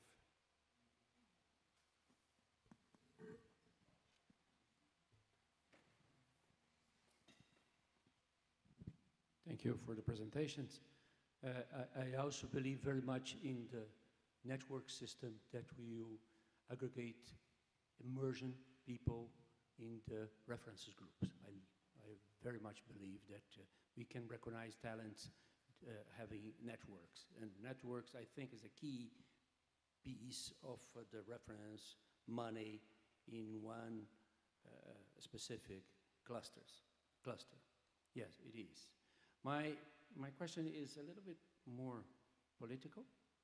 In terms of perspective, how do you, what's the German vision and long term? You're going to sustain this type of program forever, and this is important for us. Our consistency in supporting different activities is not the same type of German system, okay? Yeah, that's certainly a major difference we also observe, and we are really happy to have had stability in our funding situation for the last 20 years at least. We have had steady increases of the investment by the government in research and development, something like 3%, 5% each year. We had 5-year planning periods where the government guaranteed, yes, for the next 5 years you will get 3% or 5% of increase each year. And then in 2005 we had that additional excellence initiative which came on top. Then we had the introduction of overhead, which was coming together with the Excellence Initiative and was one of the elements which then entered into all our funding programs with additional funding, not out of the previous budget. And we observed that stability is a very important element. If you want to attract high-level researchers and to keep them in research, you need to offer them a perspective both on an institutional level and on an individual level. Okay. May I, another question for Catherine? Yes, of course. Okay, thank you. Catherine, in terms of goals, how pleased you are with the DFG in São Paulo, and what else could we do together to help DFG, to help us, and to help both of sides? Yeah, I think, as I said before, what I mean, we are very satisfied with our collaboration with FAPES. We are very satisfied that we have this event today together with you, and I think this would be having more events of not really this kind, but on maybe scientific workshops or any promoting measures for promoting our initiatives, which we can offer together with FAPES for joint collaboration, would be very helpful. And I think we could, on the basis of the fact that the state of São Paulo is the strongest state in research, not only in economy but also in research, and has still quite some funding potential, I think we could do much better in the state of São Paulo for promoting research projects between Germans and people from the state, scientists from the state of São Paulo, scientists from USP. I think this would be very helpful if we could find, also on the basis of our collaboration together with you at USP, if we could find instruments for advertising more and more, and also for figuring out maybe new collaborative initiatives, activities, in order to seed collaboration and to have more of those projects, such as the International Research Training Group. I think this would be very, very, very nice. Then this kind of instrument is a very sustainable instrument for international collaboration as well.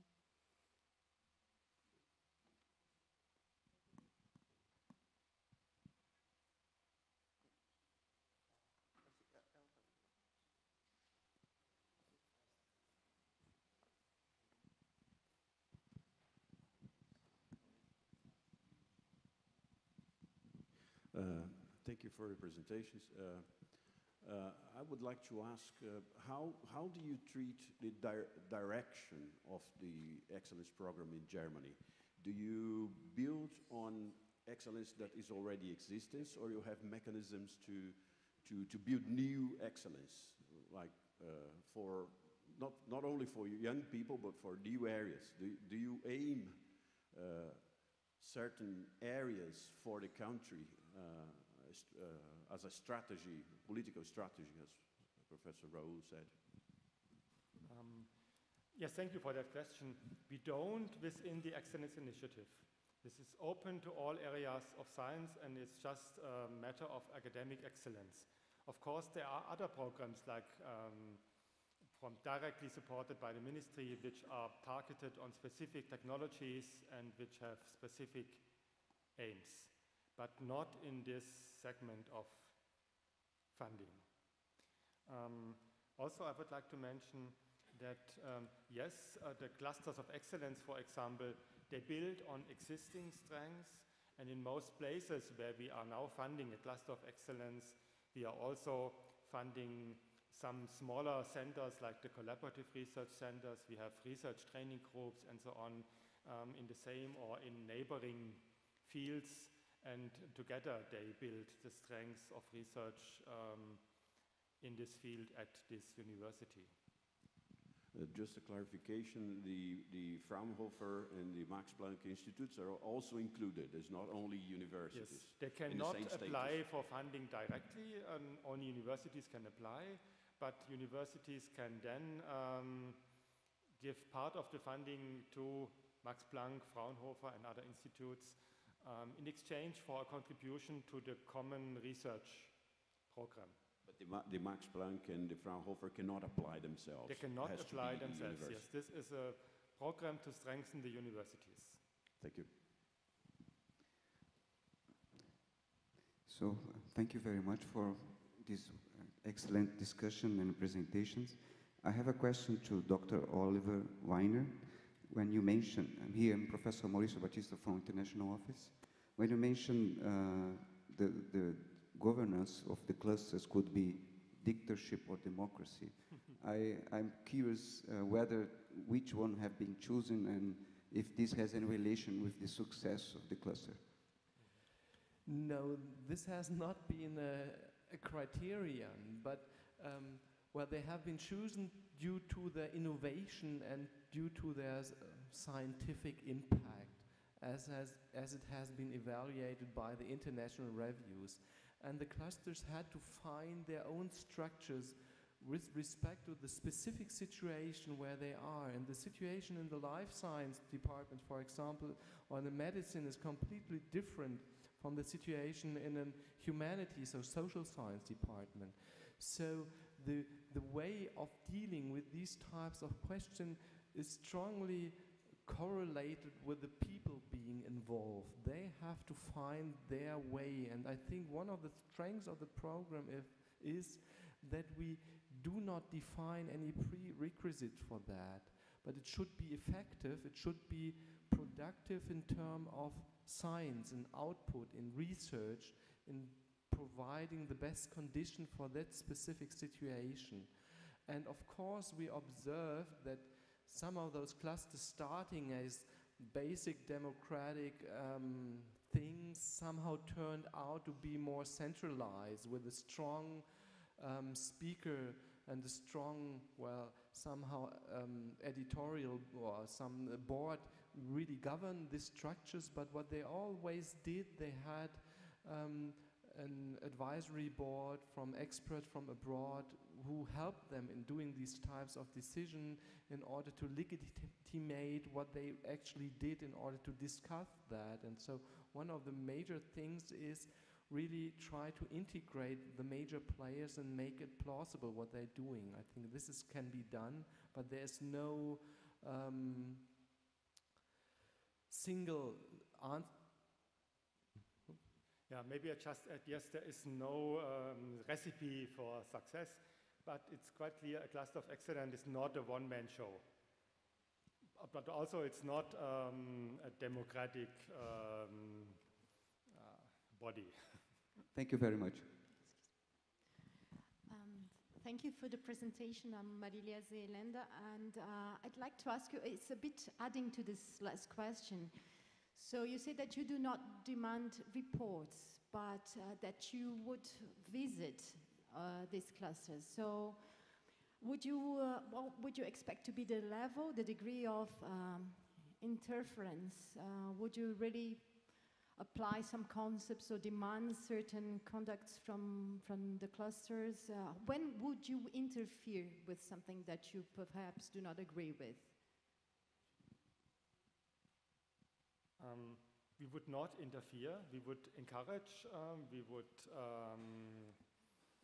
give advice if we are asked. But these projects have been selected in a very tough competition, and they know what they are doing. So they don't really need much guidance from us. We can give them examples how others deal with certain problems, and then they can think about it. They all have their advisory boards, as my colleague mentioned. So it's really such that we, from the funding agency, do not have much interference on the way they proceed. But after 5 years, then there is a full evaluation of the results, and that again is organized by us, but the evaluation is done by scientists, colleagues, peer review. Thank you. Perhaps the only things there, of course, there are some rules how they were allowed to spend the money, and of course we take care that these rules were taken into account, but this I think is, well, quite easily understandable. Okay, just before passing to the microphone to Professor Carlotti, just a very quick last question.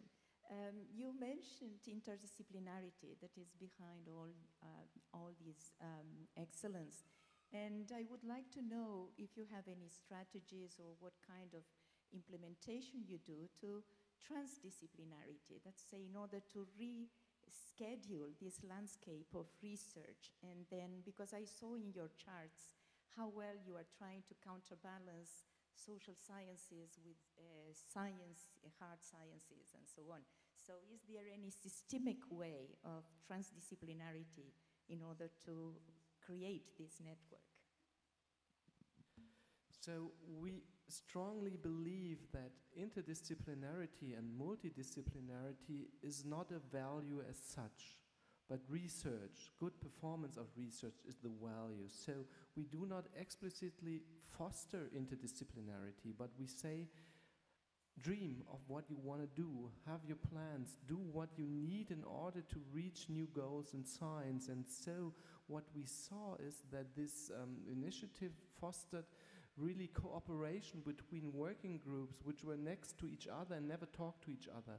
And suddenly there was an incentive and there was the money to try things you never dared to do so far, because you do not really explicitly have to apply for that, but you have only the overall game. So this is perhaps important to understand. These clusters, they receive free money for their basic idea, and they were free to distribute this money according to their needs, and they have something what we call seed funding. So they just have free money to play around and do things they never do, and to foster cooperation and communication between each other, and this helps a lot. And so we see that the majority of these projects are not even from one large area, but they always bridge 2 or even 3 areas. So from life science to engineering science to social science, or from computer science integrating material science. So the majority of those projects are very, very interdisciplinary, but not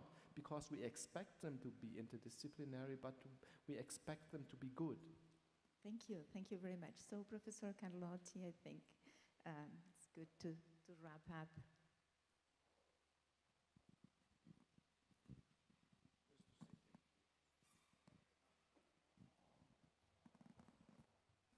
Thank you, Laura. I'd like to close this event. And the idea of this workshop was to better know the German initiative and help us to build our own strategy to have better science in Brazil. And I would like to point out two aspects for USP. The first one is the role of USP in this process.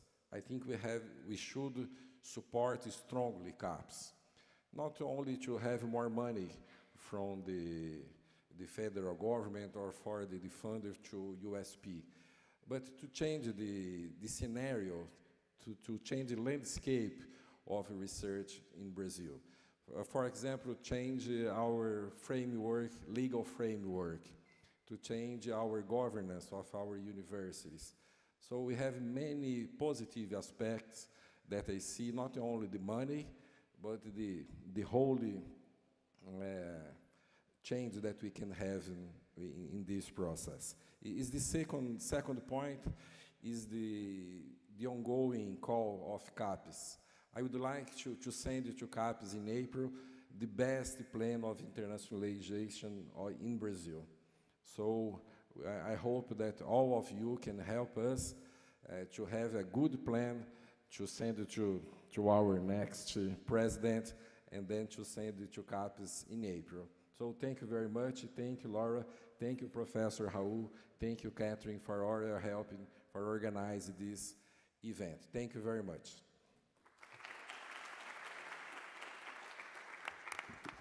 Laura, I just want to stress my thanks, many thanks for you for coming here to to give this presentation. And I'm sure that they were very important for us to better understand the German initiative, to better solve our questions, and I'm sure this will help us to avoid misunderstanding, even prejudice with this type of initiatives. Thank you very much indeed.